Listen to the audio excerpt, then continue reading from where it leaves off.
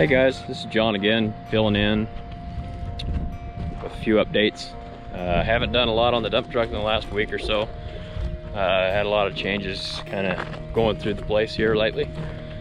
I just put a fence, or well, I'll just get working on some fencing and some gate work. Put an RV space in. My dad's up here hunkering down through this coronavirus stuff, so it's been a pretty good time. But here's what we've got going on so far. This is the gate I just put in on the front of our place. This was just a fence here, but let me get this open here. Got a little road going back there. We still got to bring in another transfer load of gravel to get this going. There's my dad over there. And I got about 9 fruit trees going in here, so you know, my wife wanted to have a little fruit orchard, so got that. Got some raspberries and some blueberries. But man, that gate looks good here. I wish one on my driveway looked that good, but we got another one just like it.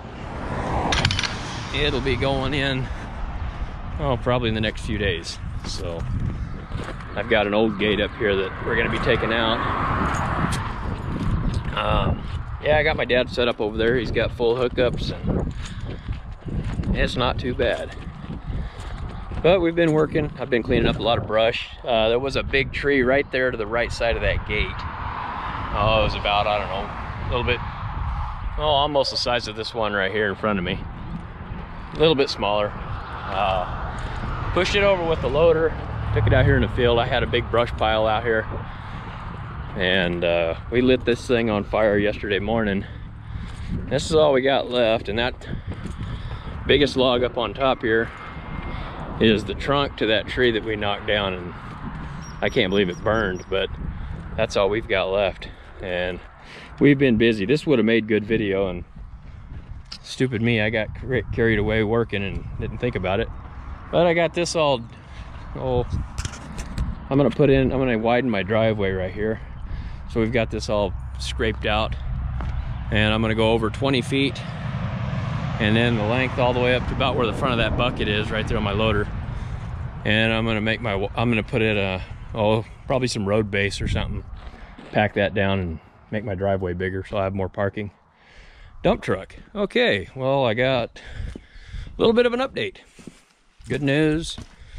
I did bar this motor partly over. I put a wrench and a big ratchet on it, and it does turn over, but it only turns over part way and then it stops. And then I can bar it back the other way, almost a full revolution, and then it stops again. I think I've got a broken rod in there. I don't know if the block's damaged or not. I'm gonna find out. I'll have to start tearing it apart. But also the steering assist, it was causing me to have a lot of air loss.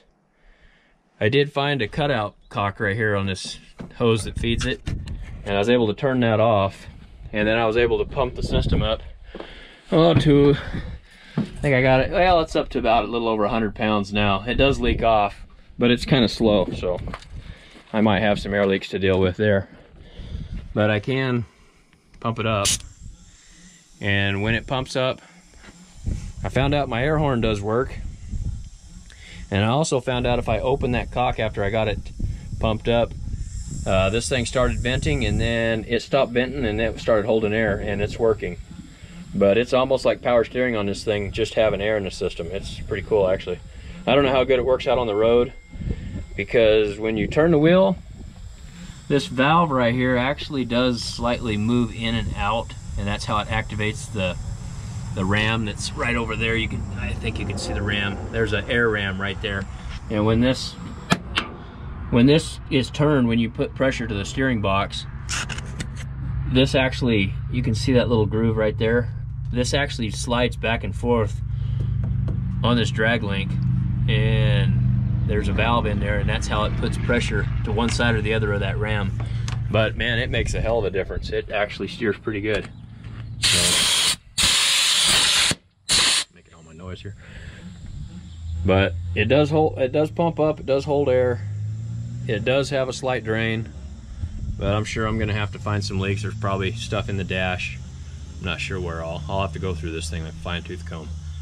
There's gonna be a lot of work on this thing, but I am pretty confident. Just seeing that motor does turn over slightly, I think there's a possibility This thing might be rebuildable, and it's only about 1,800 bucks for a rebuild kit for these things, to re-sleeve and put new pistons in it.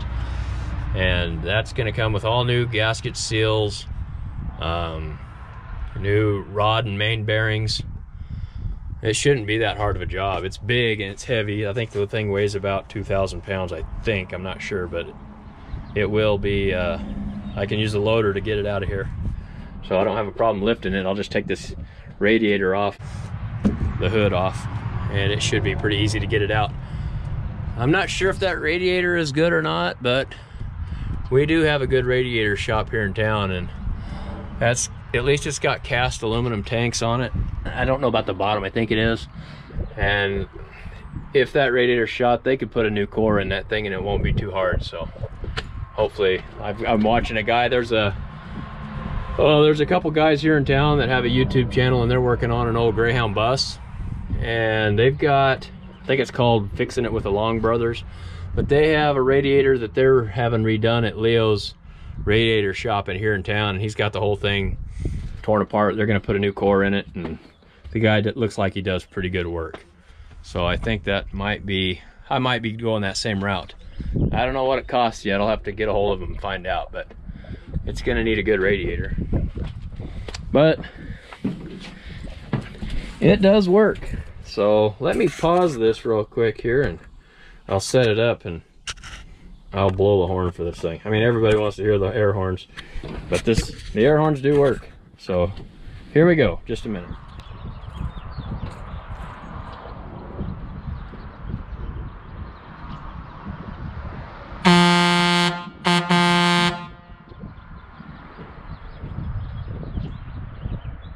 All right, guys, tell me what you think of the sound of that thing. I think it sounds pretty good. New horns, or leave the ones I got on there. I think they sound good enough to leave on there. If you like the sound of that air horn, give me some likes. All right, catch you guys later. Bye.